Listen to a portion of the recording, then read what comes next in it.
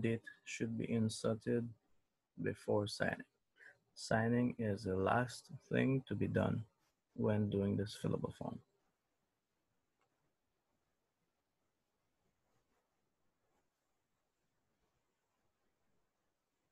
You're going to configure a new digital ID, and you're selecting the last option, create a new digital ID.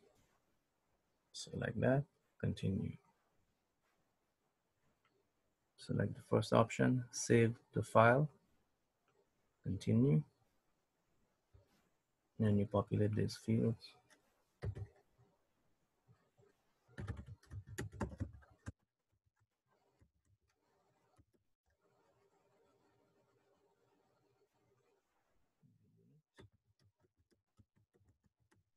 It's optional.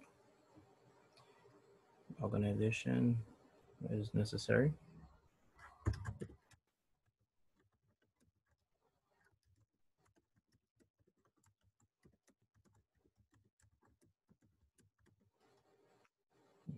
Address.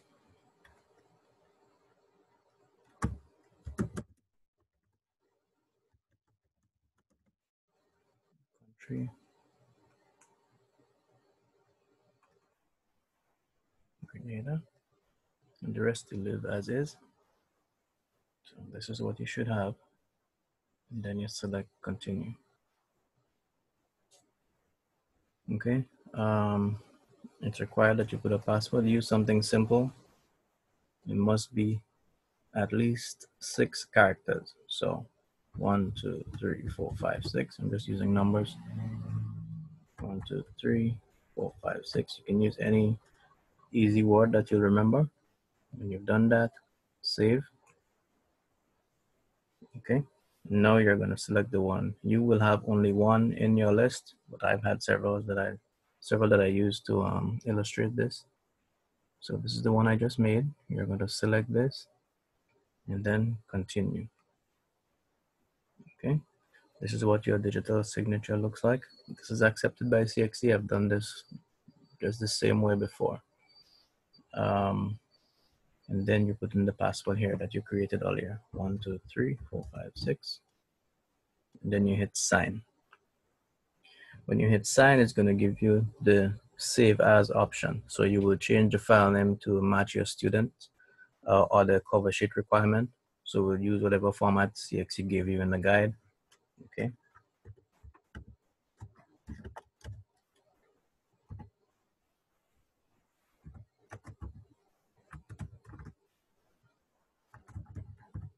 Okay. Whatever. I'm just guessing this here right now.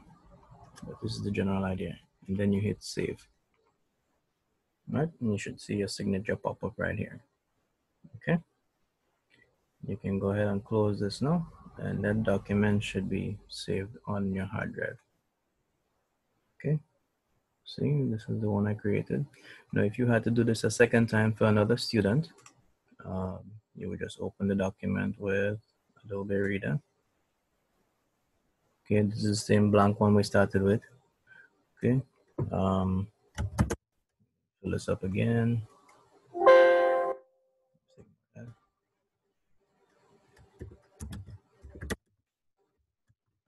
Okay, imagine this is filled out. Remember your dates before you sign. Okay, signing is the absolute last thing you do. When you click inside the signature field here, you will have your options with all your signatures. You created already, so the process is easy, and now you just select the one you want, continue, put in the password, and then sign. Okay, so before you name the document accordingly. If the student's registration number was 555, then that's what it's going to look like. Save. Okay, signed.